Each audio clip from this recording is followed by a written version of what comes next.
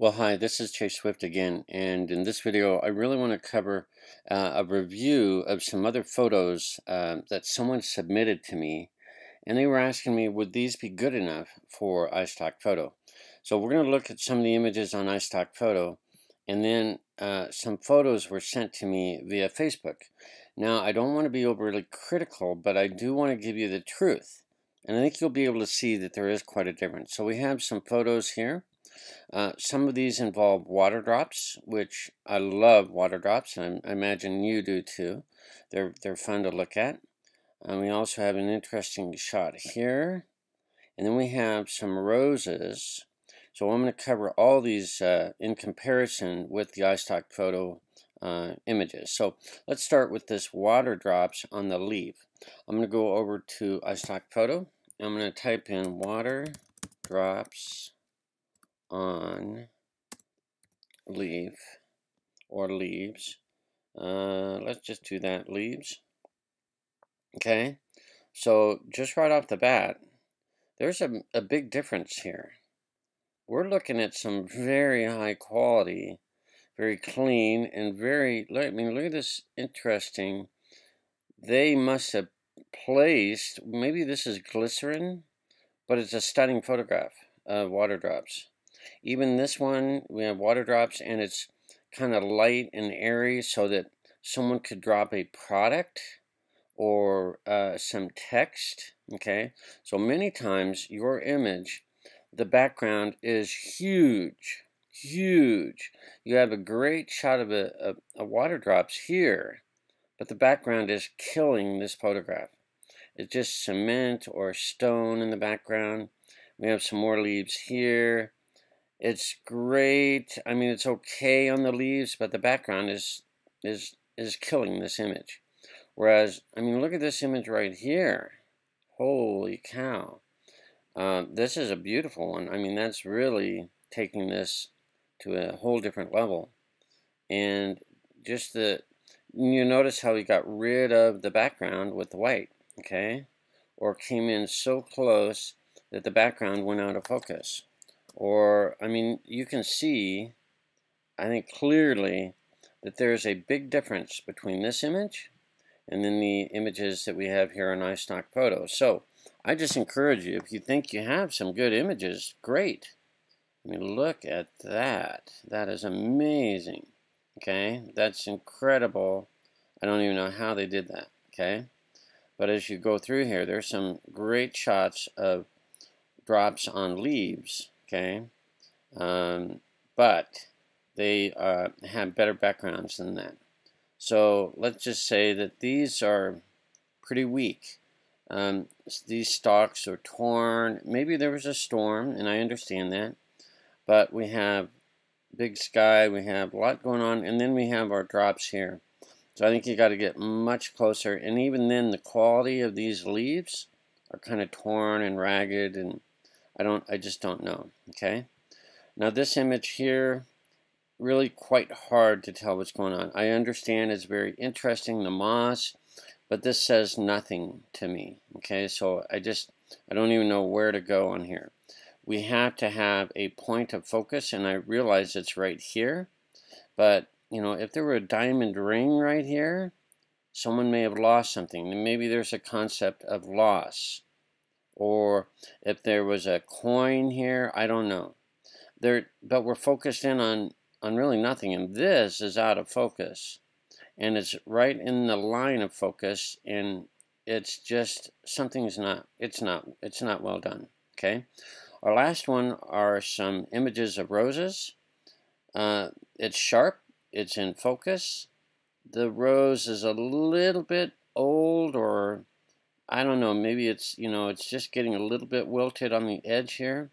The inside, I don't know, it looks okay, but it's with a flash. And flash does not make things flattering. It looks harsh. It looks like it's in the middle of the night. I'm not sure why I mean, literally, you have to think, why are we looking at roses in the middle of the night? Also, these roses, they're at the top and the bottom, and then a lot of boring right in the middle. And again, we're looking at some stone walkway. Very bad. The background is killer bad. It's not good at all. Okay, so if we go over to iStock photo, let's try again. Roses. Okay, and let's just do roses. And right off the bat, I mean, look at the beauty.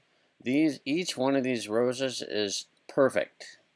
Okay, now I understand, you're not going to always find that, but these photographers went to great detail to list, to lay out and light and organize and arrange. Even this is an outdoor shot, and it's fading off into the darkness here a little bit, and it's out of focus. I would call this okay, but these images up here are stunning, beautiful. I mean, this one could have been outdoors, but it just, the roses, the bouquets are close together. Now let's go down here a little more. This is very nice. And a lot of these images, you're going to see room for text, for placement of text or images. This one is really nice, and it fades off into a light pink background. Very, very nice. I really like this, where we have kind of a diagonal effect. And each one of these roses is really, really nice. So you can see the difference. And even these outdoors, he's got a really good rose. And then we don't have a whole lot of sky or anything like that. And there's out of focus. I would like to see this a lot more out of focus. A lot more. Because it's hard to put text or an image in the background. This is stunning. This is beautiful. Very well done. Lots of room for text. People will use your images for text and or location of an important product or something like that.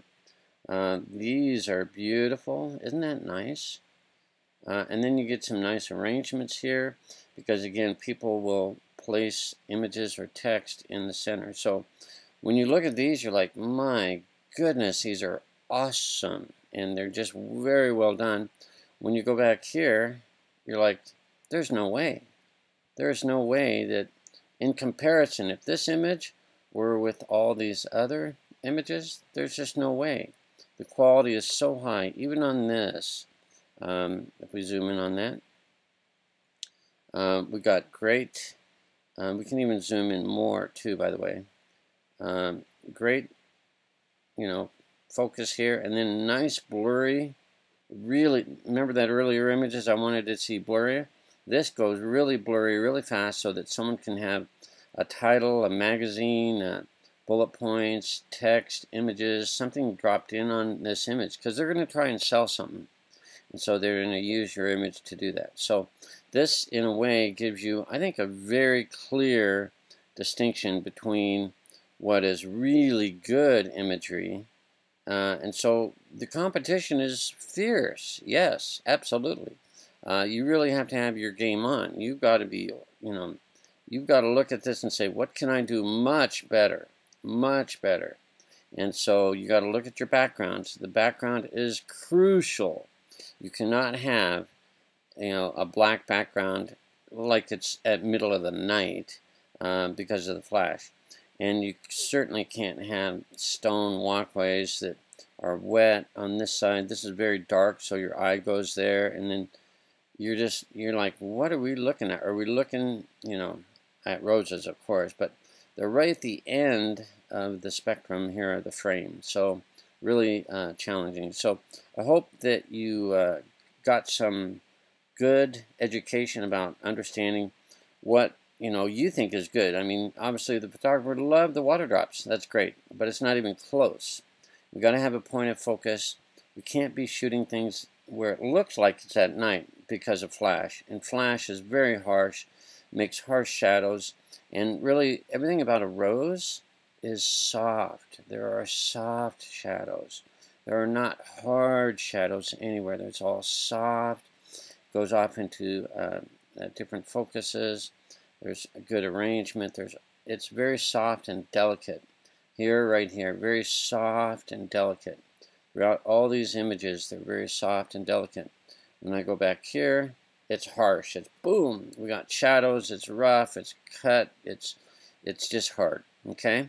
So those are kind of the reasons why I'm telling you the truth, but you're also seeing it with your eyes as well. You can see there's a big difference. So best of luck with you trying and doing your best and looking at what is here. And there's tons of images you could look. You know, if you got flowers or rose petals, I mean, just look at the complexity and the detail and just the beauty of these images. And that's what it takes. That is what it takes. But you get images like this, you will do well. Okay, these images they will do well, and they're placed on the first page.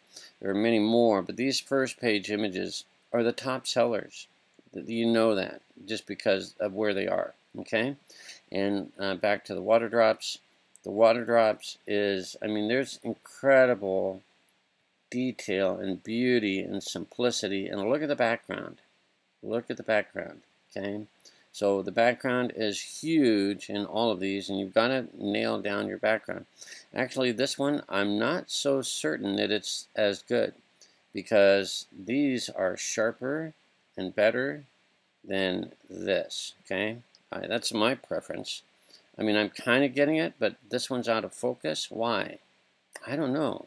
The photographer is just shooting focus on one and let the other ones go, and there's only one in focus.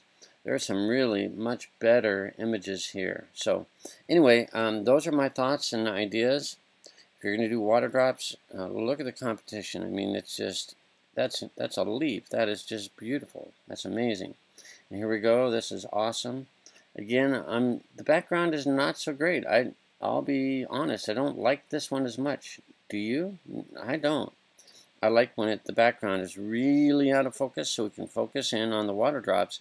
Purity and cleanliness and just fresh. That's what the concept is all about. And not so wild about that, but you know, things like this, much better. We got one drop, fades off into out of focus. One drop, we got one drop, fades into a nice background. Simple, nicely done, beautiful, amazing. I don't even know how they do that. So these, I mean, that is stunning. That is really cool. So if someone, that's going to grab someone's attention, and they'll use that photograph over and over and over and over again. So hope this helps. And just come into iStock Photo and just go to Photos and type in what you're photographing and look at the competition. I think you'll see that you got to be on your game. You have to have some really good photographs, and a lot of times it's the background that makes your photograph. This is Chase Whip. I hope you enjoyed it. Give me a like, and if you're open to earning income in another way, passive, without doing anything, please look at the link in the description of this video, or there may be a video floating on top of this video at the end. And you can find out more information about how I make significant money, thousands of dollars every day even. It'll build up to that. So I don't want to overpromise and overhype this, but I am a photographer, but I also make money online. So I encourage you to look at that. Have a great day. Bye for now.